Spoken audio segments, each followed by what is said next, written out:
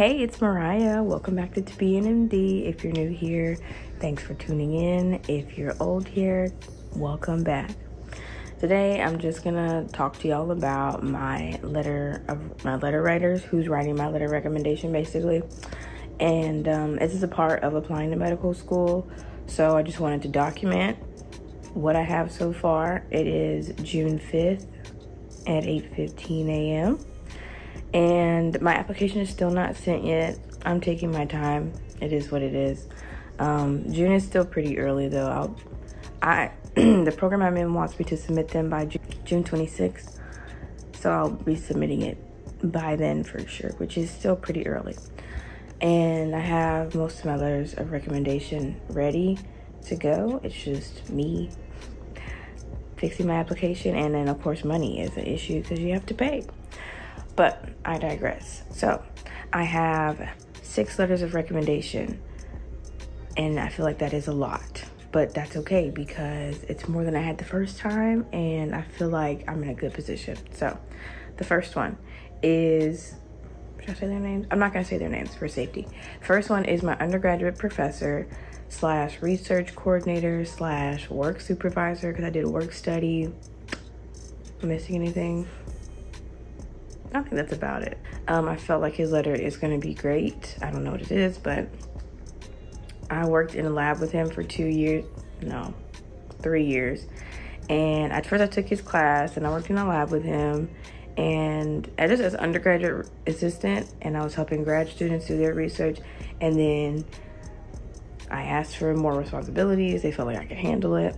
They gave me my own project, and the project was geared towards the book that he publishes it like every 2 or 3 years, and it's just updating texts on the mammals that are here. So yeah, my project was on pocket covers. That's besides the point. The point is that he knows me very well. I feel like his letter of recommendation would be very strong because he knows me very well. He knows my work ethic, he knows my goals, and he was more than happy to write it. He also wrote me a letter of rec for graduate school and now med school. So he's great, and I've known him for a long time. So that was since 2016 maybe. Okay, the next letter of recommendation is came from my graduate professor, also graduate advisor. Yes, so she has 2 roles, and of course I knew her for a year because I was in grad school for a year, because that's how long the program was. But I made an A in her class. She was really nice, and she's my grad advisor, so like every month we had to meet with them and talk about how the program's going, like any concerns, what she recommends, you know, this class is coming up next. And then we also had to do a board certification after that program, so she was very influential in that as well. And yeah, just very supportive. So yes, and those both came from undergrad institution and graduate institution. What else? So after I graduated from grad school, I took some post-bac courses at community college in Houston called San Jack, and the first one I took was Bio 1. I wasn't a TA, but I would help her in the classroom, like with my group specifically. Like I guess I was like the leader because I knew a lot of the stuff. I would help the next few groups. So it was kind of like a mini TA, but like unofficially official, you know what I mean? You know what? She noticed that I had a good grasp on the bio concepts, and I told her it's like my 3rd time taking it. I'm trying to get in med school. She was like, oh wow, you know, I told her my whole story.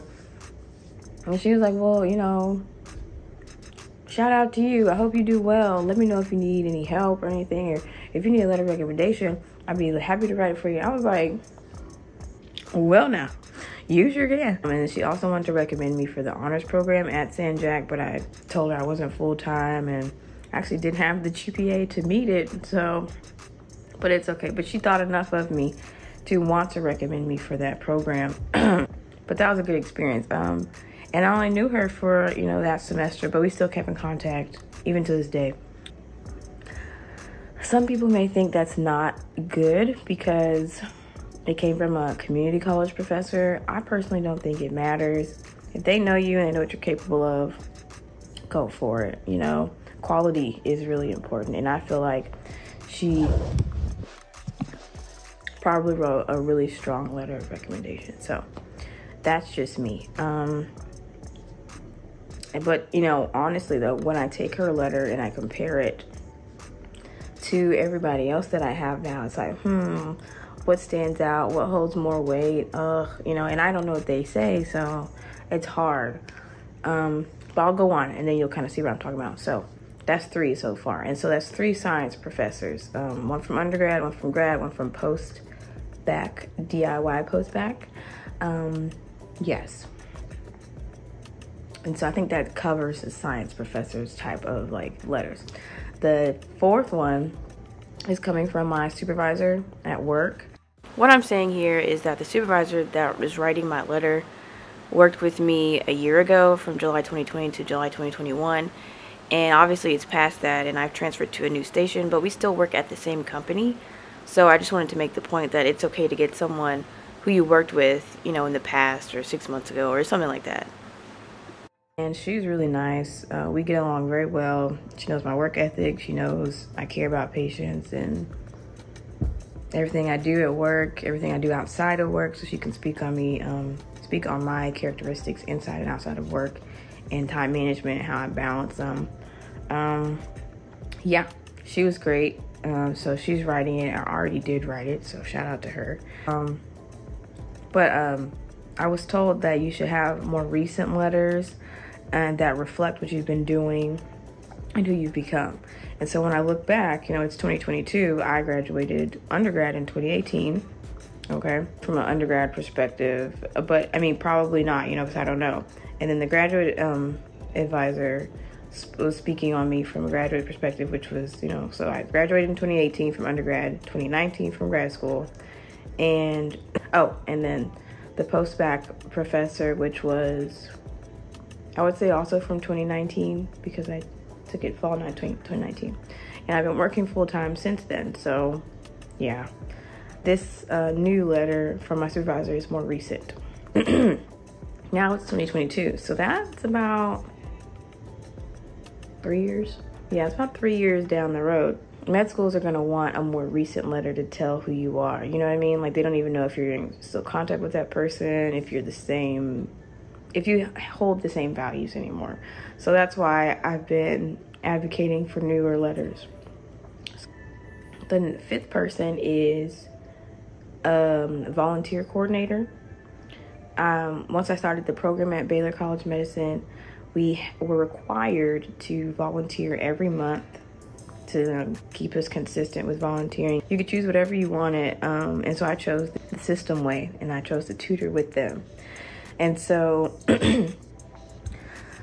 it's actually been a really great experience, and I love it. I'm probably still gonna do it even when I'm not in the program anymore. But part of the reason I did sign up was because they were saying if you volunteered more than 10 hours, then they would write you a letter of recommendation.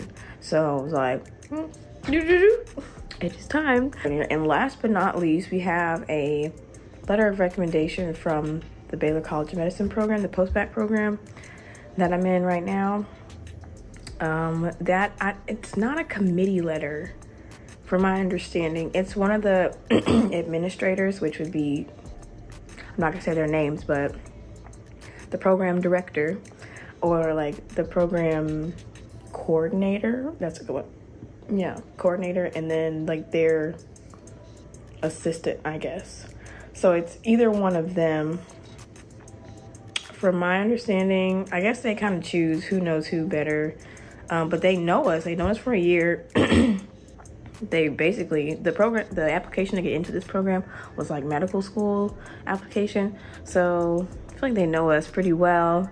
We've had to present in front of them. We've had to write a whole bunch of reflections, just talk to them and to the presenters while they're in the room. So yeah, I feel like they know us pretty well. But who it's coming from, I'm actually not sure.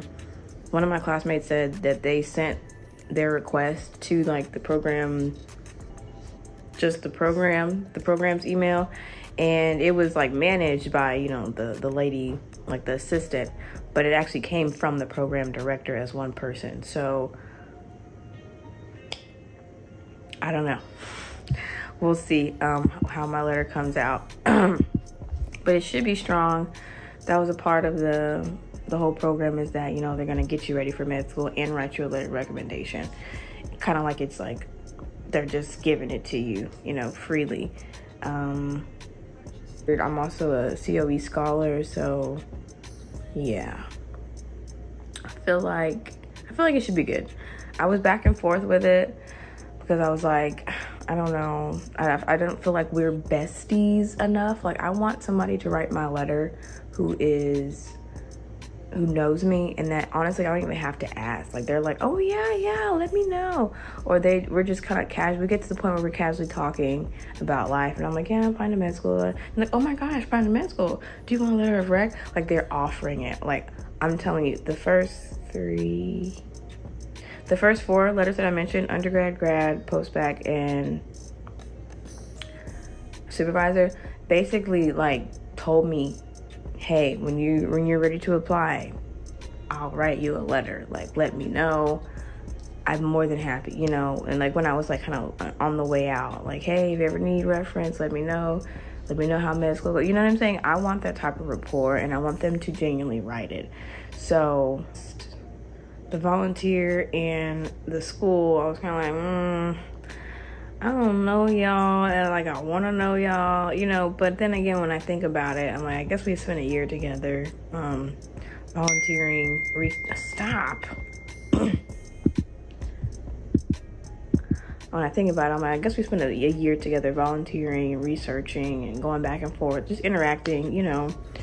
So I guess all right. And they said they would, so it's like, let me just take advantage of what, you know, what God has given me. So those are my letter writers. Hopefully this video isn't too long. Now, so I have 6 letters. I do feel like I'm in good shape. I would love a letter of recommendation from a physician. That would be perfect. And it's 7. It's the number of completion. I'm a Christian, so the number 7 is important, or means a lot to me as a Christian. That's really the only thing I feel like I'm missing. If I don't have it, it is what it is. I'm not gonna trip. I think I'm in great shape, and I'm not tripping. I think these people know me well, and that I'll have they're vouching for me, you know. I have people that are in my corner and that really want me to do well. So I'm not gonna worry about not having a physician letter. But by all means, if you can get one, get one. I think these are good letters. I think these are just more than enough. What else can I say? And just really quickly, I will be using Interfolio for my letters of recommendation. I think I could probably make a separate video on that, on like what my account looks like and how I use it. But it's basically like a middleman, right, between you, the letter writers, and application/school. So here you are. Here are your letter writers. And here's the application system. When you don't have Interfolio, not here, you would contact each letter writer that you need a letter from. That's 6 different emails, you know, 6 different people to manage, 6 different schedules. And then say they all say yes, right? 6 different yeses. Yay for you. That means 6 different people now have to send their letter all the way to the application system. That's a lot to manage. And now you also have to go check and make sure all this is in there. You know what I'm saying? Very, very stressful. And say you want to do it again, or it doesn't work, or you want to send it to another program. Now you have to do the same thing again. That's too much. So when you have Interfolio, all you'll have to do is say, hey, letter writer, will you write my letter? They'll say, yeah, sure. And then you send them a request through Interfolio. All they do is now send their letter back to Interfolio. And now you have 6 different letters holding themselves at Interfolio. And as soon as you're ready to send it here, all you do is say, hey, Interfolio, send it over here. And now all your letters can be sent to wherever you need them to go. Maybe even another application. You can even send it there, or there, or there, or there, or wherever you need it to go. Interfolio is your friend and has everything you need. It reduces stress for you, for the letter writers, and it gets your, It gets your letters to the application system within like 24 hours, I would say. It may depend on the application system and who's processing it, but Interfolio is immediate. So it's like a little nesting egg. What am I saying? It's like a little holding area for all your letters. I'm gonna make a separate video about what can I say? About people who should write your letter of recommendation, where they should come from, and what they should possibly talk about. But that's gonna be a separate video. And this was more so for me documenting my journey, my application process, because I'm applying this year in 2022 for the fall 2023 admissions. So yeah, that's all I wanted to do. 6 letters of recommendation, 3 science professors, volunteer coordinator, supervisor, and then program director, perhaps, for my current program. So we'll see how it goes. Keep me lifted. Yeah. Thanks for tuning in. That's all I had to say. I'll be hopefully making some more videos now that the program's slowing down and application is ramping up, so I can document and show y'all more stuff. Okay, bye.